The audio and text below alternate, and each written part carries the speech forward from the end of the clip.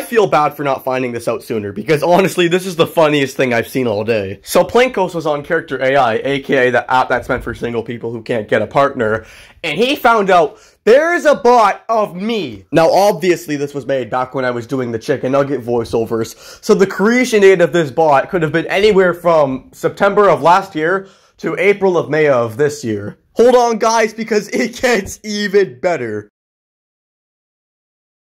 Ready for adventure? Always up for a journey. It uses my voice! All this bot talks about is, oh, have you seen my new videos? I'm the guy from YouTube Shorts. So it's pretty dated, but this was just too funny. I had to share it with you guys.